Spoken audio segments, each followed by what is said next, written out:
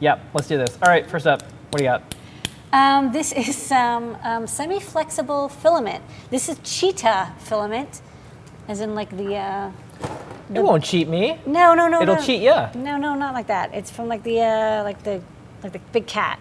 So this is from Ninja Tech Cheetah. So this is Fenner. Yeah, this is the same people who make the Ninja Flex, but it's a new type of filament, and it's a different kind of material. Yeah, I'll just show it off. It's flexible, and it's 3 millimeters, so it's not for many printers, but it does work very well with the Ultimaker. So this is kind of what it's designed for. So if you have an Ultimaker, you will probably dig this filament. So it's from Fenner Drives. They're very good at making flexible filaments. So they have like Ninja Flex and Semi Flex, and now Cheetah. Okay. So cat it out. We got white, snow, and black. All right. Like charcoal or something, I don't know. And this is neat. You were playing with this before the show. This is from Hobby Creek. Yeah, this is kind of cute. We have a bunch of their helping hands, and this is a little mini helping hand. These use coolant hoses, and they have heat shrink on the alligator clips, so they're very good for holding components. Like here it's holding a inductive charger. It's got this really nice rubbery stuff on the bottom.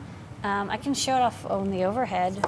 It's pretty straightforward, not too complicated. So yeah, you've got this base, and the base has, it's 3D printed, but then it has these like really good rubber grips, like they're like super grippy. Yeah. And then it has these 2 arms that are very long, but you can pose them quite well. So if you need to pose them, and then it sits nicely flat, and then there's some more connections. They have some accessories like lights and fans and stuff that you can attach in through these threaded pieces. It's an anodized aluminum block. So really good stuff. I really like the other ones. We have one that's like a mega one, and then we have one that attaches to a pan of ice. So this is a standalone one, but it's a mini pocket. It doesn't take up much space on your desk either. All right. And continuing on for the products that we were going to have on here next week. A little board, a little PiGrrl board. This is the PiGrrl Zero button pad. So if you're making a PiGrrl Zero, you will need 2 of these. We have a kit pack, but maybe you already have the Pi Zero or you already have the TFT. So you can just buy the PCB, and this was one for left and one for right. Yeah. That's the PCB. Designed by Noah and PiGrrl. Nice work. That's right. And then this was a product that we talked about on a desk of Lady Ada, and then we contacted them, and it was really neat. They said, yeah, we'd like to have you stock this. So I think this is like one of the best like Internet of Things, relay, safe way to do something that a lot of makers want to do. It's kind of hard. Mm-hmm. This is an IoT relay. It's what's called. It doesn't actually have any wireless capabilities inside of it. It has 2 connections, which are logic level. You can connect from 3 up to 40 volts DC or AC to signal when you want to turn on the relay. There's a single extremely large relay in the center. I did a video where I tear it down so you can see inside of it. It's a really well-designed relay, and rather than having only 1 outlet, it has 4, and 2 of them are normally on and 2 of them are normally off, and so when you switch, it changes which one is which. So that's kind of handy if you want to control multiple lights. So you don't have to plug an outlet, what's it called, a 6-to-1 power strip. Or something. You have 4 connections. Now remember, not each one. It's not that each one is controlled individually. They're all controlled together by one relay. But you have multiple outlets. There's also a general power switch for turning it on and off, and there's an LED to let you know it's working. It's just a really nice, rugged relay board. It's made in the US. It's really nice. I still suggest if you need something very slim, the power switch tail works quite well. But this is much more hardcore and intense, a little bit more expensive, and a little bit more bulky, but maybe that is good it's for your worth it. project. A lot of people want to do relay stuff. This is worth it. Yeah. Control it from anything you like. Yeah. And you don't want to be messing around. It's very nicely isolated. It's got a nice plastic case. Yeah. Check out the company. They make a couple other things, but this is definitely a winner. Like I saw this and I was like, yeah, they did a really good job. Okay. And then I got a unicorn. Yay. This one I have a little demo for because it lights up. Yeah, and we have a little video too. I'm going to show you Okay. Yes. This is the unicorn pHAT. So this is a Pico hat. It's not truly a hat because it doesn't have the EEPROM on it. And but you can plug it into any Raspberry Pi. It doesn't have to plug into a 0. It is Pi 0 size, but of course it'll work with a Pi A Plus, or a B Plus, or a Pi 2, or a Pi 3, and it adds 32 neopixels, little mini neopixels even, onto your Raspberry Pi using the pin 18. Yeah, your Pi 0. Yeah, your Pi 0 or whatever. It lets you add a colorful display. You use the PWM DMA output to do the neopixel timing, but there's a Python library that does it for you. Okay, and then last week. Oh, do you want to show it on the overhead really fast? Oh yeah, yeah. Well, there's a bird.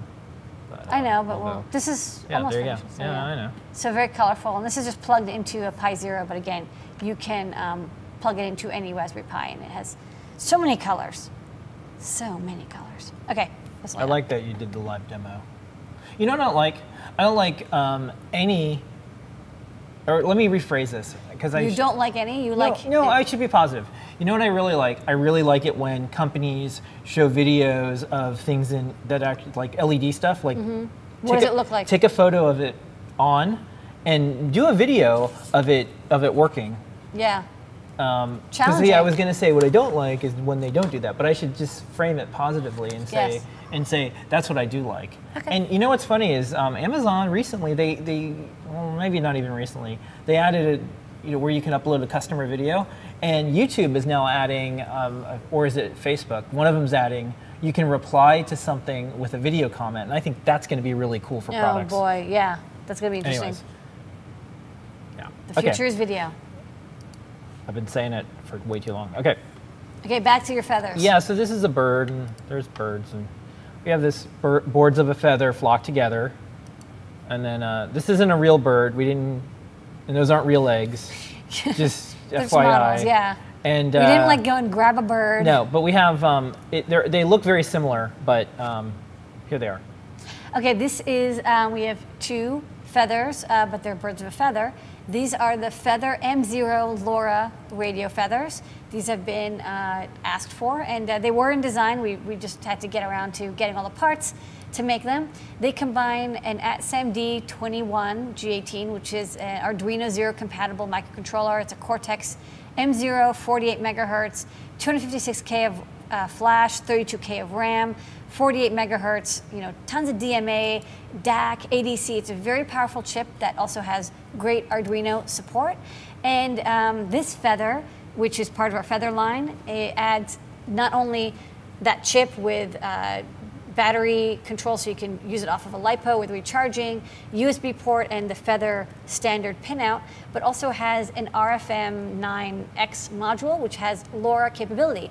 So if you want to add radio to your project where it's very far apart, you can get up to 20 kilometers of distance with LoRa radio and only 20 dBm of output. So not a lot of power, but extremely far distances that you can go to send and receive data.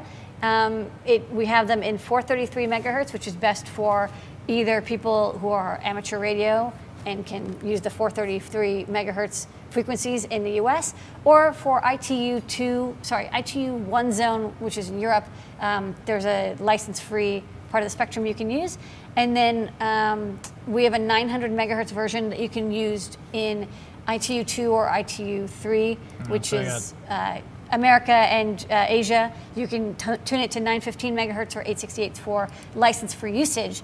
So it's a great way to add wireless communication. And then there's an Arduino library that works really well. So you can send and receive data almost immediately.